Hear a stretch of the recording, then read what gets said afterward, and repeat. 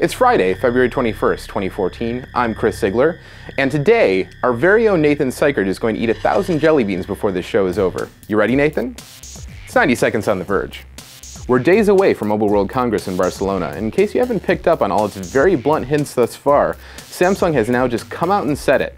The next Galaxy device will be unveiled on Monday. All signs point to a Galaxy S5 smartphone that's more fitness-centric and possibly weatherproof. Samsung is expected to showcase new Galaxy Gear devices as well.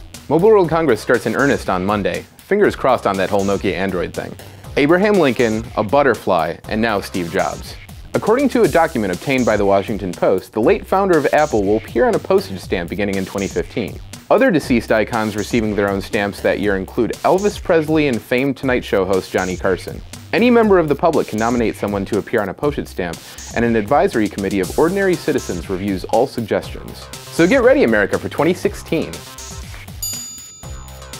Finally, Ron Burgundy is returning to the newsroom, but things are going to get a little dirtier. A new R-rated version of Anchorman 2 is coming to theaters for 1 week only.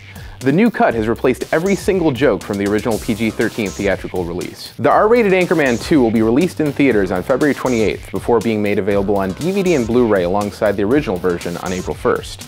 And that's it for today's top stories. Tomorrow we try for 1,500 jelly beans.